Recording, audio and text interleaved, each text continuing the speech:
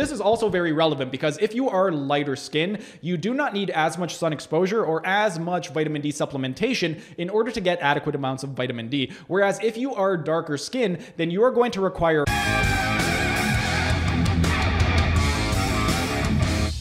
Hey everyone, thanks for tuning in. Flu season is here, and to help you guys out, I'm going to be breaking down several scientific studies on the efficacy of vitamin D with regard to influenza. But before I start, you guys know the drill. Like the video, subscribe to the channel, hit the notification bell, ding ding ding. And if you don't want to watch the entire video, I will be including timestamps in the description so you can skip ahead to the section that you want. Now onto the topic at hand. Between the months of October to March, flu season is at its peak. And one of the reasons why rates of influenza are at its peaks during those months is because during those months it's a lot colder outside. And because it's colder outside, people tend to stay indoors a lot more. And when they do go outside, they are covered from head to toe. And one of the things that we know is that we get vitamin D from the sun. So if you are indoors and you're covered from head to toe when you do go out, your vitamin D concentrations are going to be a lot lower if you do not supplement because you are not going to be getting as much sun exposure. And another thing with regard to vitamin D is we know that if you have a sufficient amount of vitamin D, this is going to decrease the chance of you getting adverse symptoms when you get influenza. You can still develop symptoms. It doesn't mean you're going to be free and out of the clear, but there is a strong correlation with high levels of vitamin D and lower rates of influenza. Now, the studies that I'm going to be breaking down for you today, I have over 24 different studies, but I'm going to be spacing them out over the next several months. One of the reasons is because if I were to do them all in one video, then this would turn out to be a 2 to 3 hour video. And I know you guys probably don't want to sit through 2 to 3 hours of listening to me talk about vitamin D. So rather than doing one long video, I decided to pick 2 studies every single week. And every single week, I'm going to break those studies down. And it's going to be a lot easier for you guys to digest. Instead of 2 to 3 hours, it's only going to be 10 to 15 minutes. So let's get on with the first study. This first study comes from PLoS 1, and PLoS 1 is the Public Library of Online Science. And this study is called Serum 25-hydroxyvitamin D and the Incidence of Acute Viral Respiratory Tract Infections in Healthy Adults. And this study was published on June 14th of 2010. Now, with regard to this study, the purpose was to determine if there is any correlation between the incidence of acute viral respiratory tract infections and serum vitamin D concentrations. And one of the things with regard to this study is the authors did note that there is a noticeable seasonal variation with regard to influenza and also people living in the same latitude. With regard to the seasonal variations, the authors noted that there are seasonal variations in the incidences of viral respiratory tract infections, such as those caused by influenza. Indoor crowding is commonly thought to contribute to the influenza epidemics seen each winter in temperate zones. However, influenza epidemics do not occur in the summer in crowded workplaces or other gatherings, despite the presence of the virus and a multitude of non-immune persons. And with regard to the different latitudes, the authors noted that influenza epidemics occur simultaneously at the same latitudes across the globe. This was the case even in times when transportation methods did not allow contact between persons over many degrees of longitude over a period of a few weeks. Now, one of the reasons why this may be relevant is because with regard to the sun's rays are going to be strongest closer to the equator and they are going to be weakest closer to the poles. One of the reasons is because at the equator, the sun is going to be closer to the earth, so the sun's rays do not need to travel as far, whereas closer to the poles, the rays have to travel a lot farther, which is going to make them a lot weaker. And because they are weaker, that means it is going to be a lot more difficult to get adequate amounts of vitamin D from sun exposure if you are closer to the poles relative to the equator. So this explains why there is a seasonal variation with regard to influenza. And the authors also noted that there are well-documented seasonal variations in 25-hydroxyvitamin D concentrations and documented correlations between those concentrations and latitudes of residence. Vitamin D has known effects on the immune system. Vitamin D may modulate the production of cytokines, suppressing inflammation, and thereby reducing the severity of viral pneumonia. And with regard to the study participants in this trial, this comes from Table 1 of the study. It is serum 25-hydroxyvitamin D concentrations over the course of study by gender and skin pigmentation. So you can see that there were 4 separate bloods drawn throughout the course of this study, and in total there were 198 participants. The first blood drawn was on September 20th, 20th, 2009 to September 28th, 2009, there were 198 participants in that study, and the average vitamin D levels was 28.4 milligrams per deciliter. The second time the blood was drawn was a month later. That would have been October 27th, 2009 to November 4th, 2009. One of the participants had dropped out because there were only 197 participants in that area, and the average vitamin D levels were 27.0, so it did drop a little bit on the second visit. The third blood was done on November 30th to December 6th of 2009. One or a couple more participants ended up dropping out because there were only 195 participants on the third blood drawn, and the average vitamin D levels were 24.6 milligrams per deciliter. And then the last time that they drew the blood, this was the fourth one, it was December 30th, 2009 to January 10th, 2010. The amount of participants stayed exactly the same, 195, and the average vitamin D levels rose to 25.6. Now, with regard to this particular study, they broke it down by gender and also by skin tone. So you can see that with regard to female versus males, the females across the board have higher concentrations of vitamin D relative to males. And also with regard to skin color, the darker your complexion, the lower your vitamin D levels are going to be. You can see that light pigmentation, the average vitamin D concentration was 30.7 milligrams per deciliter. With intermediate skin pigmentation, the average vitamin D levels were 22.0 milligrams per deciliter. And then with regard to dark pigmentation, the vitamin D levels dropped all the way to 15.8 milligrams per deciliter. So almost half as what the light-skinned people had with regard to vitamin D concentrations. So this is also very relevant because if you are lighter skin, you do not need as much sun exposure or as much vitamin D supplementation in order to get adequate amounts of vitamin D. Whereas if you are darker skin, then you are going to require more sun exposure, and if you are going to supplement with vitamin D, it would be more beneficial to consume a higher dosage. And with regard to vitamin D concentrations and also rates of infections, what exactly did the study show for that? Well, with regard to acute infections evaluated, the authors noted that of the 103 clinical acute respiratory tract infections, 89 of them, or 86.4%, involved physician visits, and 14, or 13.6%, were documented by illness diary only. There were 103 acute viral infections diagnosed clinically in 84 patients during the study. Now, with regard to these different infections, we know that having low levels of vitamin D is going to be a hindrance and it's going to lead to adverse effects with regard to influenza. But what exactly is an adequate amount of vitamin D with regard to helping you to protect against influenza? Well, the 25-hydroxy vitamin D concentrations and viral respiratory tract infections showed that vitamin D concentrations of 38 nanograms per milliliter best discriminated between groups that did or did not develop viral infections of the respiratory tract. A vitamin D concentration of greater than 38 nanograms per milliliter approximately halved the risk of development of an acute viral respiratory tract infection. And 83.3% of the 18 people who maintained vitamin D concentrations of greater than 38 nanograms per milliliter for the entire study survived uninfected, whereas only 55%, or 99 out of the 180, of the other participants survived without infection. So you can see that the rate of survival without infection was much higher in the group that had greater than 38 nanograms per milliliter versus the group that had below 38 nanograms per milliliter. And aside from adequate amount of vitamin D concentrations being correlated to lower rates of infection, it also correlates to lower amount of time missed from work due to illness. The author noted that for each observation period and for the entire study, the incidence of viral respiratory infections and the percentage of days ill were significantly lower for the group with concentrations of 25-hydroxy vitamin D greater than 38 nanograms per milliliter. In fact, the incidence of infection was 2.7 times lower, and the percentage of days ill in the greater than 38 nanograms per milliliter group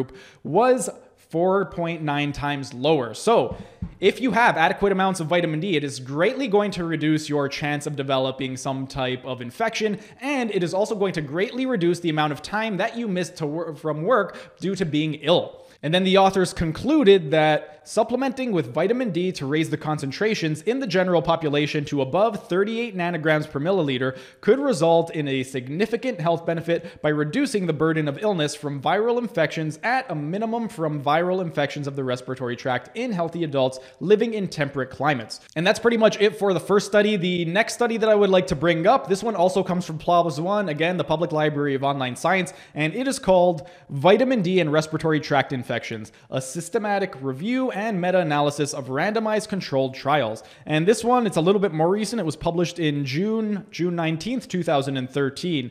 Now, with regard to this study right over here, it is a meta-analysis, and they did do a systematic review of different studies. So how exactly did they get to those studies? Well, the included studies, there was a total of 1,137 studies that they searched for, and of those, 16 of them were retrieved in full text.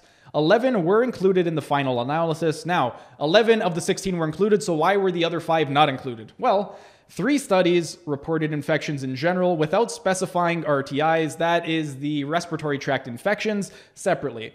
One of these studies compared 2 different doses of vitamin D and lacked a placebo group. And then a 4th trial did not study the preventative effect of vitamin D. And a 5th trial, outcome was presented as a hazard ratio incompatible with the outcome measures and the remaining 11 studies. So that's why those 5 studies were omitted. And that is why the 11 studies that were selected were chosen in this particular study.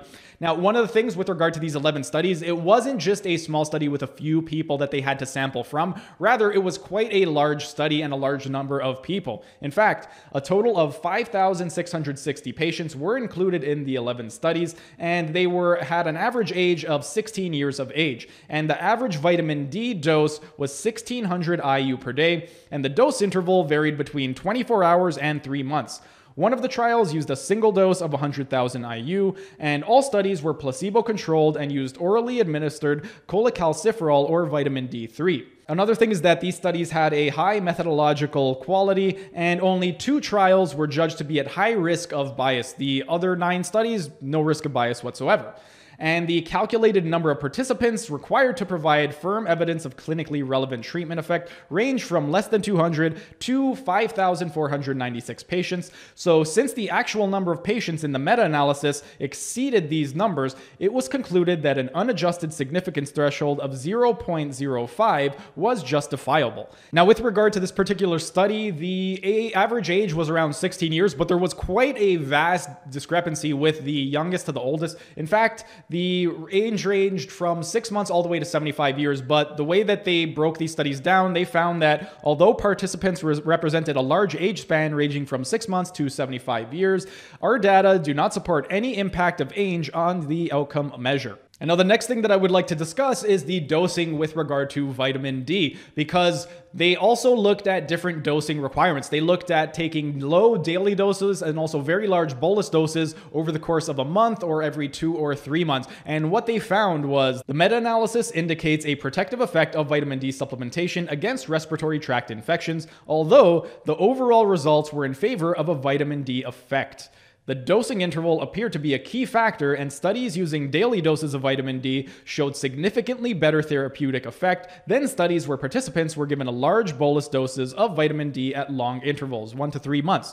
Now, one of the reasons why this is very important is because if you do plan on taking vitamin D, this shows that it is going to be much better to take smaller doses on a daily basis rather than taking large doses that are spread out much farther apart. So let's give an example. If you are taking 5,000 IU of vitamin D every single day, over the course of a month, that is going to equate to 150,000 IU of vitamin D. So if you were to take 5,000 IU of vitamin D every single day, that would be much more beneficial than taking 150,000 IU on the first of the month and doing that every single month. Even though you are getting the same amount of vitamin D, 150,000 over the course of a month, what the study showed was that the daily doses were better than the large doses spread out over a longer period of time. But just because the large bolus dose was not as effective as the daily dose, this doesn't mean that there is never a scenario in which case a bolus dose would be much more beneficial. One of the situations or one of the instances in which case a bolus dose would be more beneficial would be a bolus scheme could be preferred when compliance is expected to be poor. Dosing schemes once a week may be a good compromise to improve effect compared to bolus doses while still facilitating compliance. And this part right over here, it is not related to influenza, but it is related to the efficacy of bolus doses. And it states that large doses of vitamin D between 33,000 to 150,000 IU, ranging from every month to every 4 months, have been shown to be efficient in clinical studies of fractures and muscle strength. So even though it is going to be much more beneficial to take vitamin D on a daily basis and take a steady dose rather than taking a large dose.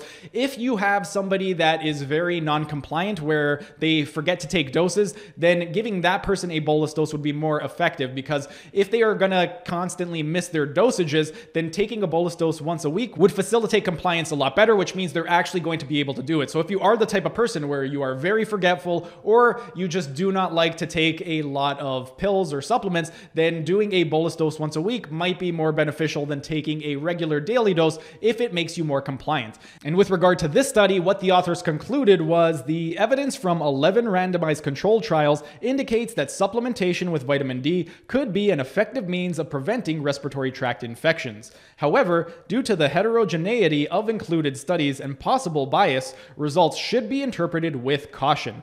So basically, both of the studies showed that vitamin D supplementation is going to help to decrease symptomatic response with regard to influenza. However, more studies do need to be performed, and this is why I'm going to be breaking down several more studies over the course of the next few months. But to basically sum up everything that I discussed in today's video, number one is that vitamin D is going to be protective against acute respiratory tract infections. Number two, patients with serum vitamin D levels above 38 nanograms per milliliter are going to be at lower risk from developing complications such as infections than people that have a vitamin D concentration below 38 nanograms per milliliter. The third key takeaway is that daily doses are going to be much more effective than large bolus doses. So you're going to be better off just taking a steady dose every single day as opposed to taking one large dose every single month. And then the fourth and final thing that I would like to note with regard to these studies is that people with darker skin are going to be at higher risk for developing complications with regard to infections from influenza,